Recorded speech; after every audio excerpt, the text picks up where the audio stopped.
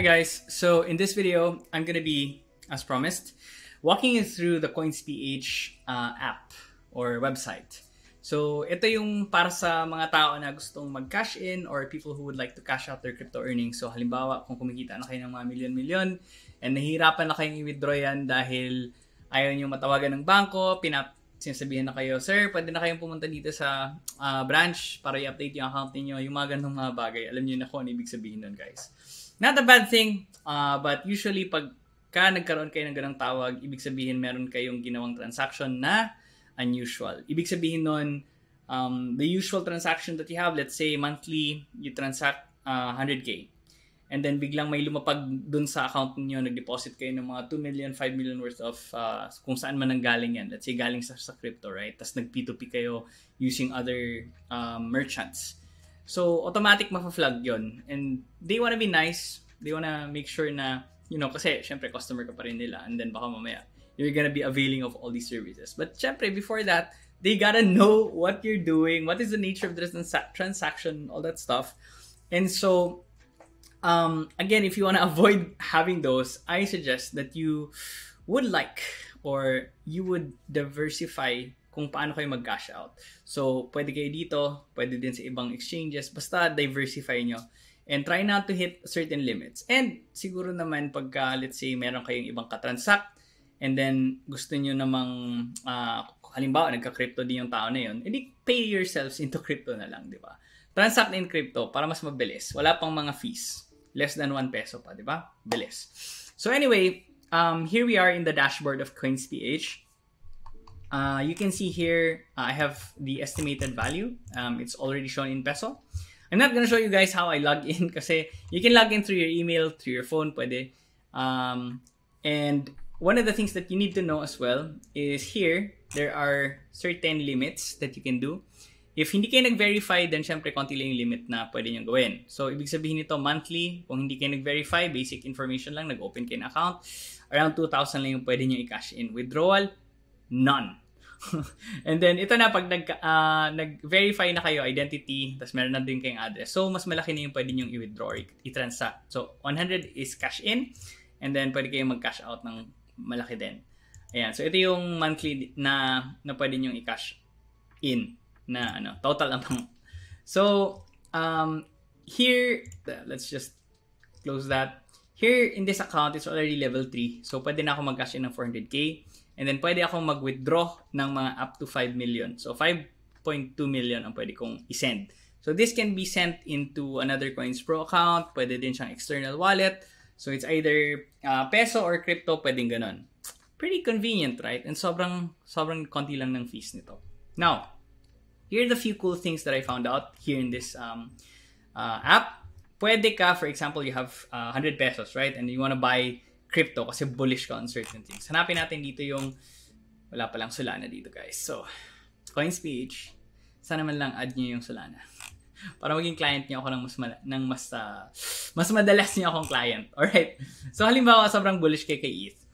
And you wanna buy ETH, right? There's deposit, there's withdraw. Siyempre, like, kung wala kayong ETH or you wanna put ETH here, go ahead, you can do that.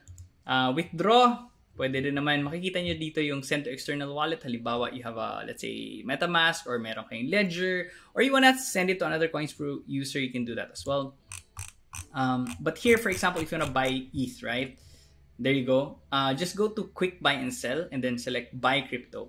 So, by doing this, at magma-market order siya, magma-market buy, pwedeng mangyari is, halimbawa ilalagay mo dito ETH. There you go. And then from here, kung meron kayong available na peso, yun yung pwede nyo gamitin para i-transact or pangbili ng ETH. So, select natin ETH, confirm, and then purchase successful. You would notice here, lalabas yan after a few moments. Tingnan natin. Meron ba? Lumabas ba? Or walang lumabas? Ayun, so 0 na, and then ETH lumabas na dito, 98. So notice, meron pa ring spread. Ibig sabihin nun, the platform gets, let's say, a percentage of the transaction fee. So, yeah, part of buy and sell, guys. That's how business works. If you want competitive rates, alam nyo kung asan pupunta. Pero, for this example, I just wanna show you guys, ito yung mga pwede nyo gawin. Kasi syempre, iba pa rin naman pagka kino-convert nila from crypto to peso. Siguro pag maraming mga liquidity providers, then mas magiging maganda at competitive yung rates natin. But for now, ito yung magiging, kumbaga, rate or yung mga fees nila. So if you're transacting into a bigger amount, make sure lang talaga na, alam niyo kung ano ginagawa nyo. Baka mamaya kasi magulat kayo, uy, bakit ang laki ng kaltas nun? Right? So, those are the things that kailangan nyo i-factor in as well. Now, what if you want to cash in? Halimbawa, kumita kayo ng malaki, right? USDT, BNB, or whatever. And gusto nyo i-cash out dito sa Coins.ph. Now, here's the good thing. Sige, teka. Deposit muna tayo. So, meron ako ditong, so, pag sinelect nyo yung peso, pag nag-deposit kayo dyan, makakapili kayo ng kung ano ng mga, let's say, ways to deposit your peso. And that peso, pwede nyo gamitin pang bili ng kung ano ng crypto. Now, pag nag-withdraw naman kayo, ganun lang din. Pwedeng sa Coins Pro user, pwede din kayong mag-cash out. So, when you select cash out, pwede kayong mag-cash out using GCash, BPI, Union Bank. So, meron kayong top picks dito. And then, if you can't find your bank there, andito lang naman. And then, e-wallets and all that stuff. So, pretty cool. And, eto, hanapin natin. Saglit lang. Ano nga yung dapat kong gawin? Yeah. So, USDT. Kasi, alam ko, ito yung pinaka nauuso na crypto that you can send. So, here, you can just go to BNB chain. That's my preferred. You copy that. And then, I have here my MetaMask wallet or my hot wallet. And then I can send here, let's say for example, lagay na natin dito. Okay, so magsisend tayo ng USDT. Send tayo ng mga 50. Alright, 2,780. So automatic, pag sinend ko yan, very likely, less than 15 seconds. So hopefully, pagka nag-confirm ito, papasok yung ating pera dito sa USDT. And then from there, pwede nyo na siyang i-cash out, let's say, in your bank, in your, let's say, GCash or stuff like that. Up to you kung paano nyo siya gagawin. But yeah, basic na mga, I would say, tips is, kasi dito, ano naman sila what I've heard or what I know, kasi diba, if you watch that video na nilink ko dun sa post ko originally, about the regulations, yung AMLA and stuff like that, just, like, you have rights, pwede nyo namang ilaban, pero just to be very safe na rin, try not to hit yung mga limits na yon, yung 400 plus K, at saka, pagka, halimbawa, yung mga malaking transaction kayo na ganun, with your bank especially, give them a call, give them a heads up, para hindi na yung sila yung tatawag sa'yo. Para ikaw na yung, unahan mo na sila sa pagtawag, tapos sabihin nyo, meron akong transaction, I have something na amount so and so, ganito yung nature of the deposit, para ma-heads up mo na sila. And then when they get that, hindi ka na nila i-message na, okay, like, sir, pwede pa kayo pumunta sa branch and do this and do that. Hassle. Alright. So, tingnan natin. Alright. Medyo matagal. Check natin. Hopefully, dumating naman. Refresh na lang natin.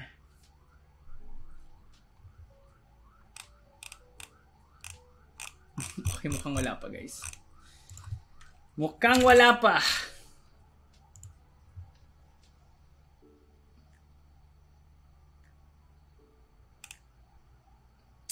So, meron pang Ethereum USDT address. Pati ang weird. Okay.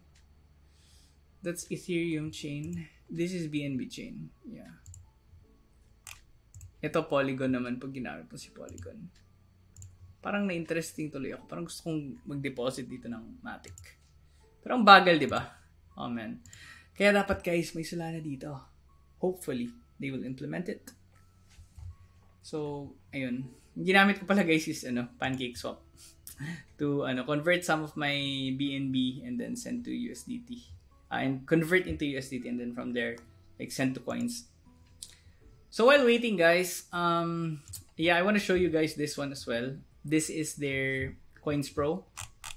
As you can see, merong mga iba't ibang tokens nandito. You have Doge, RPL, LDO. Ano tong solo? Hindi ko alam po ano yan. Yeah, ang mahiwagang SLP. So this is all in PHP. So makita niyo na dito lahat ng equivalent niya in peso. Now notice, meron din talagang mga ganitong klaseng bungi-bungi na liquidity. And that's because not a lot of tokens are available or circulating or being provided in this platform. That's why ganito yung itsura niya. So, ayun. Yeah, so if you're the type na you wanna do limit orders, for example, limit order is halimbawa gusto mong bumili at a certain price like 0.08. Gusto mong bumili ng, wag yung SLP kasi alam ko marami sa inyo medyo may traumatic experience when it comes to that. So let's just go to BTC PHP. And here, for example, ito naka-ano na to I would say, ito na siya, di ba? Naka 1,458,000. Okay, di ba? So, if you want, what you can do is, you look for the price kung asan mo gustong bumili. Let's say, gusto mo bumili ng 1.4 million, sarado. Okay? Ayan. So, you can put here the amount of BTC or kung meron kayong available na peso, lalagay nyo lang dyan. But unfortunately, walang BTC dito. I mean, wala tayong amount, so hindi ko siya mapapakita. But since we have a little bit of BTC, what we can do is, halimbawa, gusto ko siya ibenta sa, let's say, 3 million. Eto na ba? 3 million ba yan, guys? Baka mamaya 300,000 lagay ko So yan, 3 million BTC nakalagay. So I'm gonna put here max sell order and then makikita ko how much yung kikitain ko pag nabenta ko siya at 3 million. So I'm just gonna put here sell BTC and then once that limit order has been created, then it's gonna just put it there. Nakalagay lang siya dun sa sistema na yan. So parang naghihintay lang ako na ma-hit siya. Syempre kung hindi ma-hit, edi doon lang siya. And then if you wanna cancel that order, lalabas naman yan dito. And then you can always like select cancel and then that's it. So, ayan. Ayan guys, so dumating na dito yung ating USDT. Medyo natagalan siya. Sobrang na-spoil na ako ng ibang network. But yan guys, andito na yung 50 USDT natin. Kita nyo naman, walang bawas. Yung gas kinuha na natin dun sa wallet na yun. But basically, that's it. That's how you do the whole transaction. Up to you if you wanna withdraw that or let's say for example, sige sagarin na natin pero hindi ko na papakita kung paano ko ano ba yan. Yeah, so basically ito na siya.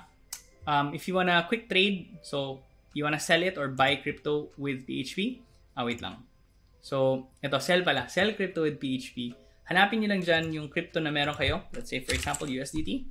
From there, you can select your crypto and then yeah, select max, sell USDT. Meron kang bakit parang ano?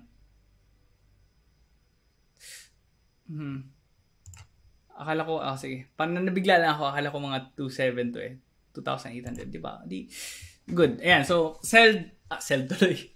Sold na guys and then now it's in PHP. From PHP, you can decide to withdraw that or you can decide to trade that for, let's say, Bitcoin, Ethereum, or whatever tokens na nakikita nyo dyan.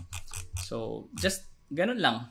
Hanapin nyo lang withdraw, cash out if you want, and then select kung ano yung parang gusto mo kung asan ka magka-cash out. But basically, that's it guys. So easy, right? Medyo kakabahan ka lang minsan sa paghintay, but just make sure na na whitelist mo yung wallet mo, yung address mo, tsaka na-copy mo ng tama, and you're gonna be good. So, ayun lang. Hopefully, you guys have learned something in this video. Thank you. Bye-bye.